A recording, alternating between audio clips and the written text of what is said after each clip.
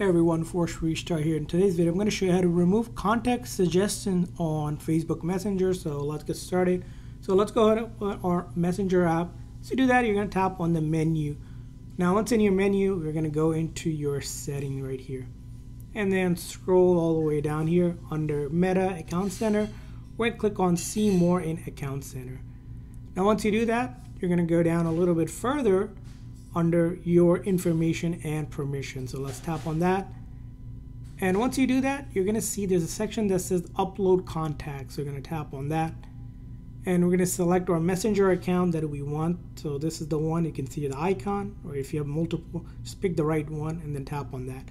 Now once you tap on that, right here shows you upload contacts. So you want to tap on that and then turn it off. So when you click on that, you're going to turn it off, and that will basically remove any contact suggestions that you're getting on the Messenger app, just like that. So that's how you do it. I hope this video was helpful. If so, please consider a like and subscribe button for more tips and tricks for Messenger. We'll see you guys next time.